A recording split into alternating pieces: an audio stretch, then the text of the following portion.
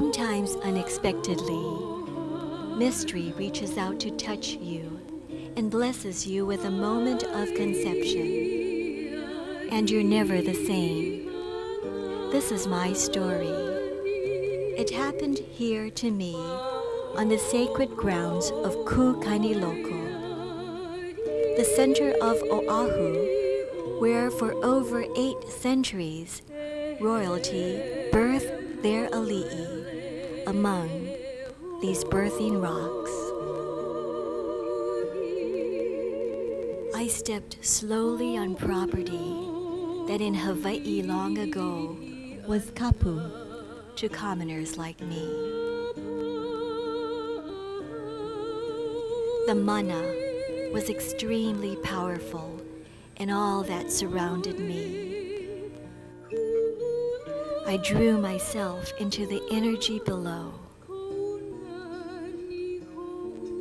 A surge of power flowed through me. I could have cried forever.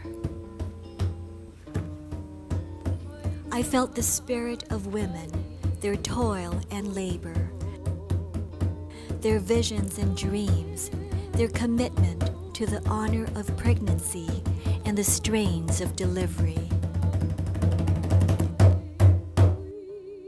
I experienced a oneness with the world of caregiving women, women who knew the deep pain and joy of all forms of birthing.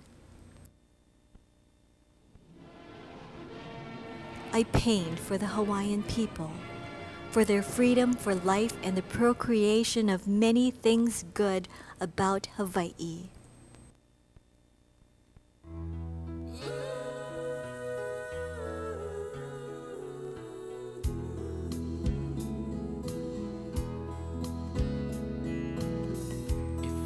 On that sanctified footing, I witnessed all that was lost and all I was cheated from. If I could be the sunlight that dries up all the sand, if I could be the lava that flows to the sea, then I would be the one they'd call. I can't remember when I knew, but at some point I did. I felt something was to birth from within me. It wasn't a natural pregnancy.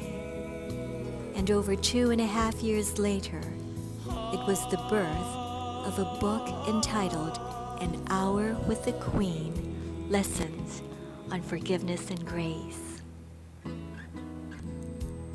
I named my book Kapa and offered him to Queen Lili'uokalani, for she has shown me how to hope, how to dream and create in the midst of pain.